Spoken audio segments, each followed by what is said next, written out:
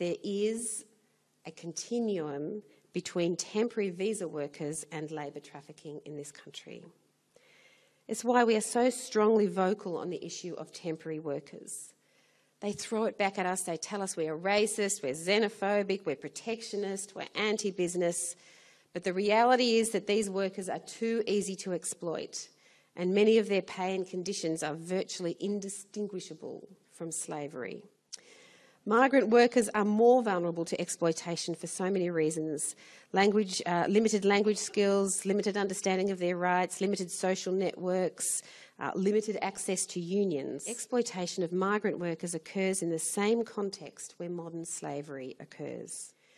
Victims of modern slavery are not a distinct group that only anti-slavery organisations encounter. Our perception is often that they are trafficked sex workers or domestic servants. They are agricultural workers.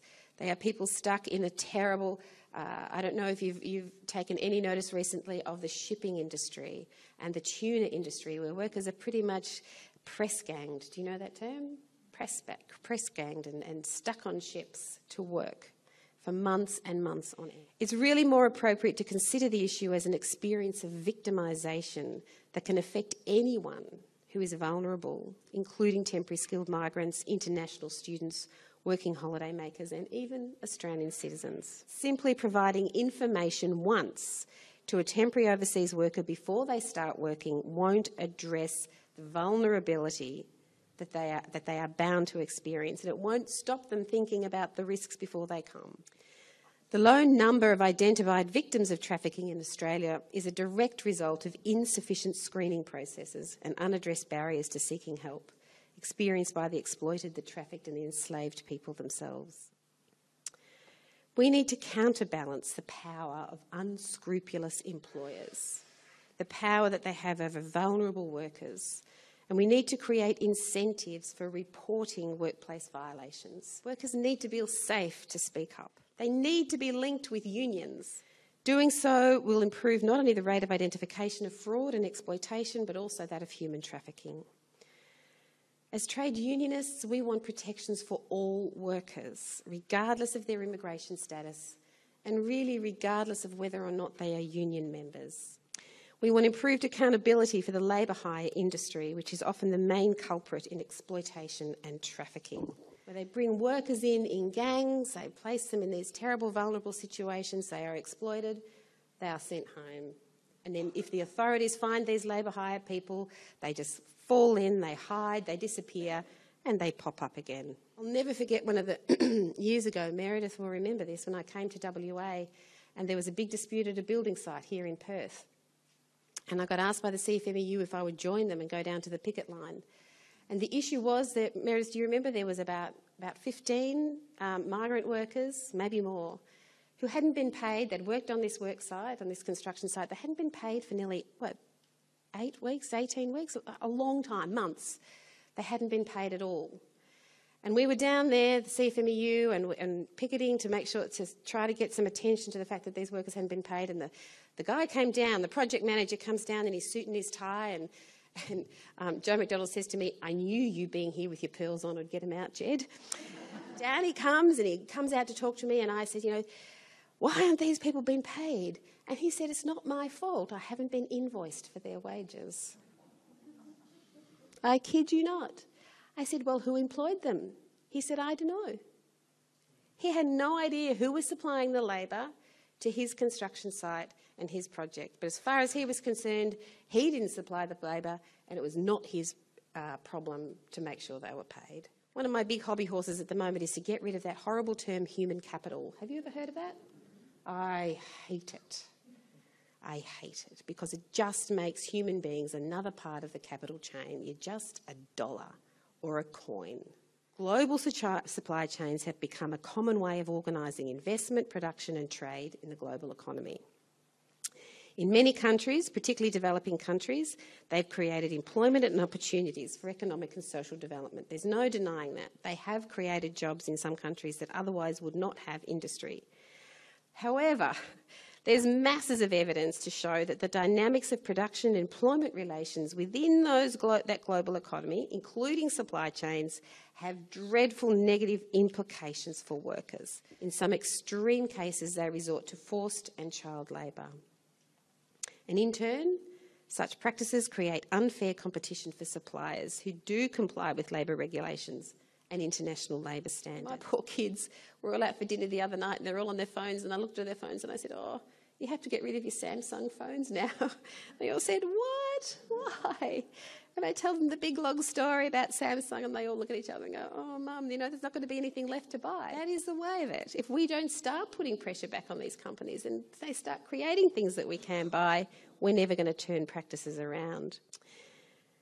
Because the scope of labour legislation, regulation and jurisdiction is at a national level or state level, cross-border sourcing of goods and services create difficulties in achieving those workplace compliance. We all know that. Globally, the only people really globally in the world who are putting a great deal of pressure on trying to get standards across borders, I'm proud to say, are our global unions. The Samsung workers have been really, really brave, and they've really come out and spoken up about the terrible working conditions, because basically the Samsung workers are dying from poisoning from the products that they are using to make the phones.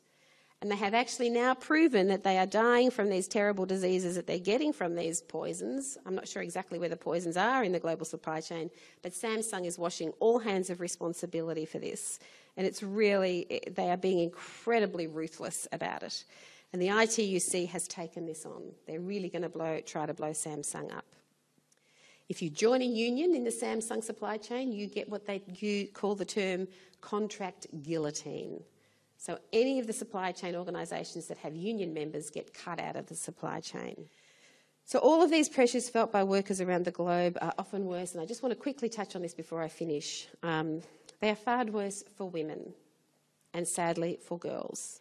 So not only must they contend with low wages, exploitative conditions and life-threatening work environments, they also face the added threat of domestic, workplace and sexual violence. Recently I was speaking to some women workers from Nigeria. I was lucky enough to be in Geneva a couple of weeks ago at an ILO conference, which I'll tell you about in a minute. And they were telling me about a study that they have pulled together and brought from Nigeria that observes that women who work outside the home and therefore cannot carry out household responsibilities to the level that's expected of their male partner are increasingly being subjected to intimate partner violence. So not only do they face the problems of sexual harassment and gender-based discrimination or violence in the workplace, but because they have to go out to work and aren't fulfilling their duties at home, they get it at home as well. And just as a little aside, and I know, but I'm very proud of this, so I want to tell you. When I was in Geneva just last week, we went along to talk about gender-based violence. No, it wasn't. It was just violence in the workplace against men and women. And the ILO does not have a standard about this, which is surprising. A nurse, someone who was constantly being hit, beaten, had my hair torn, being strangled as a nurse in an ED department or on a ward. Third-party violence is pretty much a workplace issue that I think the employers have a responsibility for. Well, when we got there, we were told, listen to the workers' group. We're all sitting around like this talking about our strategy and our plan and how we're going to get this great document up. And we were told the employers just aren't going to wear it. They've told us. No third-party violence, no domestic violence. Sorry, it's not worth the fight this time. Let's save it for another day. The basic implication was, it's all right for you guys in a first world country who can bargain about these things, but, right? Well, I saw red. Anyway, I won't bore you with the details, but we got fantastic clauses on third-party violence and domestic violence leave and provisions for women in an ILO standard. Thank you. Because we are the trade union movement, and the trade union movement never gives up. Ever. You've got to start by thinking big, that we are going to take this on and we are going to win. And we will, no matter if it's on a global scale, on a national scale, on a state scale, on a workplace scale, or in someone's home. We will fight for justice. And we will do it to the best of our ability and to the best of our resources. And so that's why, again, I congratulate you for pulling this group together. Please think big. Please think that we can do it. And don't be disheartened because we're taking a long time to get there. We will get there. I know it. So thank you.